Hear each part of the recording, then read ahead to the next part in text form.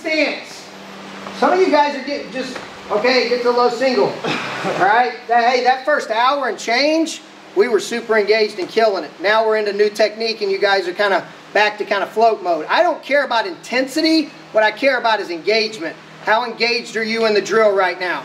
So I'm in a wrestling stance. I feel that guy starting to beat me here. That's what I gotta adjust for. This guy's beating me bad here. Over the top. Back into him. This is the most important thing once I high leg over.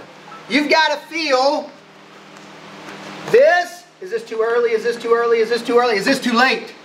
That's what you got to be asking yourselves when you're drilling. Okay, where's my window of opportunity that gives me the best result?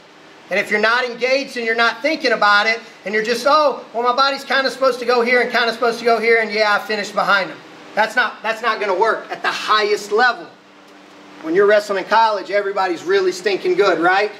So again, like I just told them, it's usually the smallest margin of error and who makes the biggest mistake first that ends up getting the advantage, right? We watch some of the highest level wrestling. It might be 3-2, 3-1, and it's because those guys rarely make a doggone mistake.